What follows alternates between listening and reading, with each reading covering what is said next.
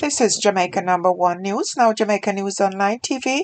First at 6, and here's what we're learning today. Fisherman murdered, friend injured in alleged flour for cocaine scam. Man found dead in Clarendon was due to ID possible suspect in 2021 shooting. And tragedy strikes at Strawberry Fields after boat capsized.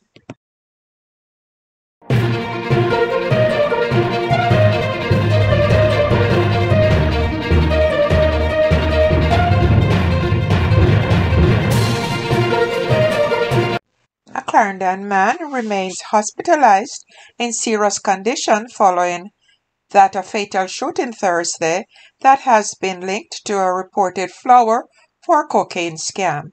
Hakeem Thompson, a 25-year-old fisherman, was killed in the incident, which took place in Cofal's racecourse in the parish. Thompson, who was also known as Logan, hailed from Banks District in Clarendon.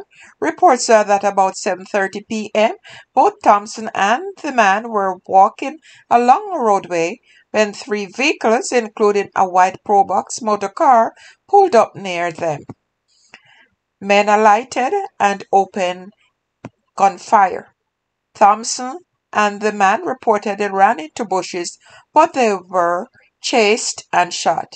The perpetrators reportedly escaped in the waiting motor vehicles.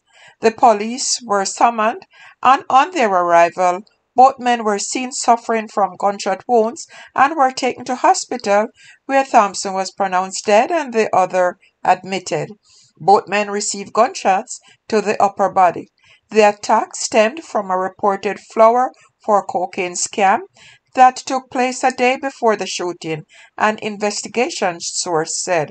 Police say the scam, with often deadly outcomes, has plagued the southern sections of Clarendon for years.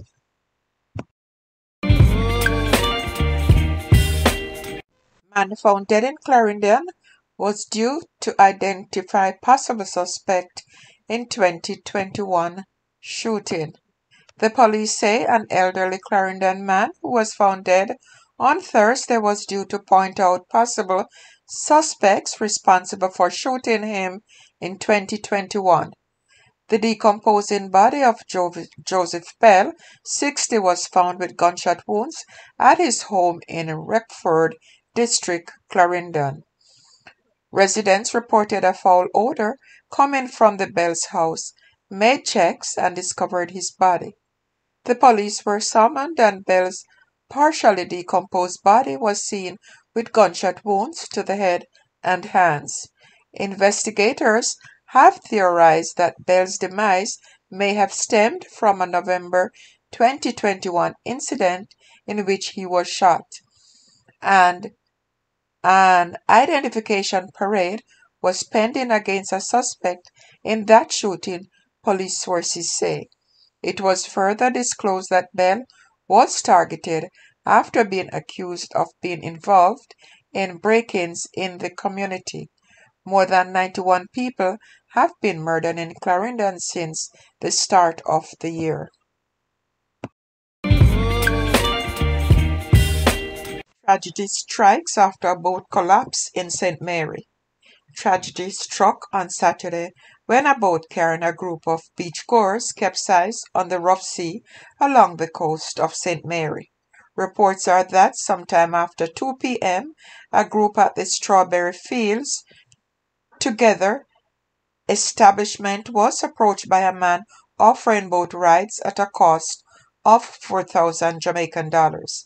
A number of patrons, primarily from a larger group, a part of a bus trip visiting the location from Kingston, reportedly took up the man's offer. Shortly after leaving from the shore, the boat was observed capsized and a rescue effort was launched, which involved several kayaks, which were seen rushing to the location. Upon coming ashore, at least 3 women were observed crying.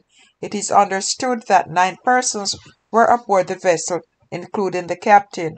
1 woman remains unaccounted for, with rescue efforts underway at the location. more information to come.